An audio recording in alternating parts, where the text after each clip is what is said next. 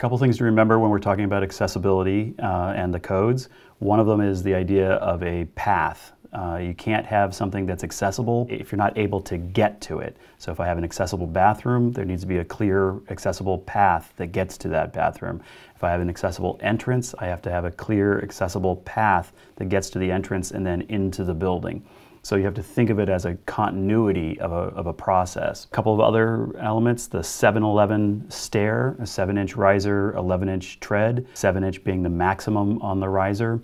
That is the accessible stair size and set of dimensions, and that comes from the idea that people with disabilities, walkers and people with broken legs and all those kinds of issues can easily do a 7-inch riser but have a much harder time doing a 7.5 or 8-inch riser. Just that little difference makes a big difference, and so that's why it's considered the accessible stair. So you'll hear that term. It's also, because it's the accessible stair, really any public building is going to be held to a 7-11 stair. If you're doing a single family house or something like that, well, you have a few other options, but anything that's a public space is going to have that accessible stair.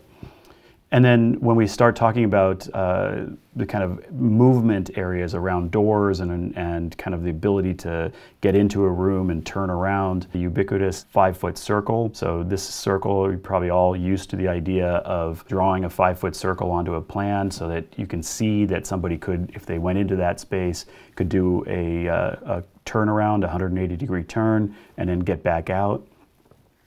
It's not a magic number. 60 inches is just sort of a reasoned that most people, once they get used to how to use a wheelchair, can sort of figure out how to make that happen in 60 inches.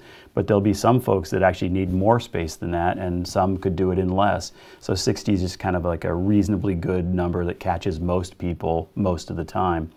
The other big one that you may be familiar with from the standpoint of the vignettes, is around a door. There's a lot of space needs around a door, and this is a really easy question to ask, so you can totally imagine getting questions on this.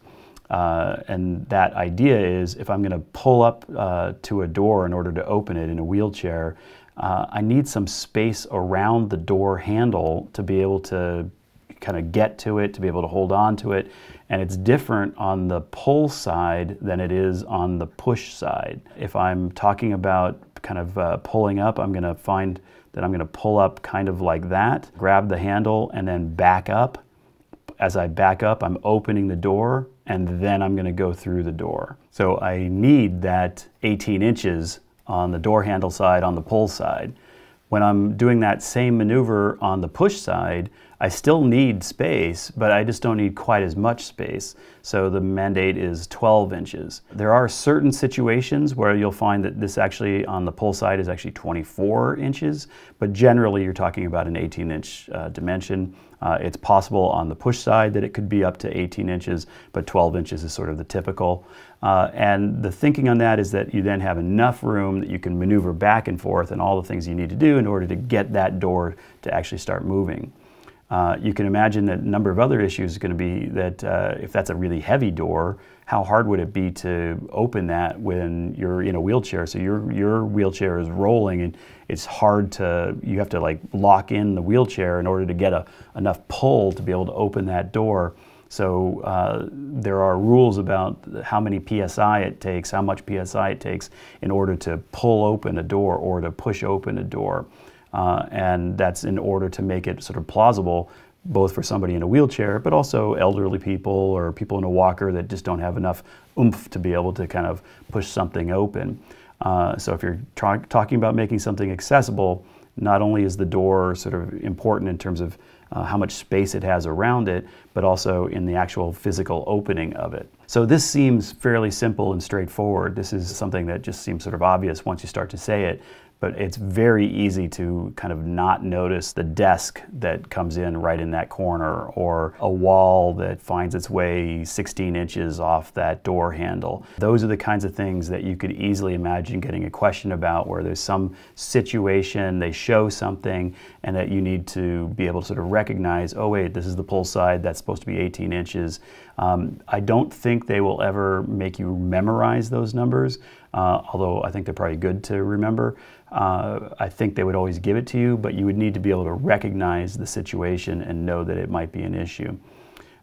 So there's a whole series of different ways, and we'll look at some of those in a minute. It's a whole series of different ways that as you move towards these doors in different directions, that they have different dimensions. So it's never always the same. This is just sort of the main two that you end up dealing with, that push and pull side.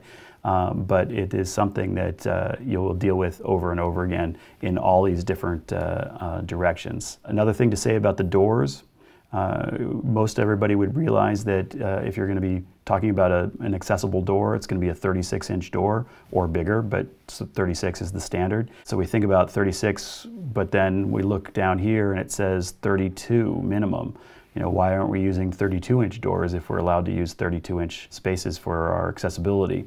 And the reasoning on that is if I have my door and it's part of a door frame,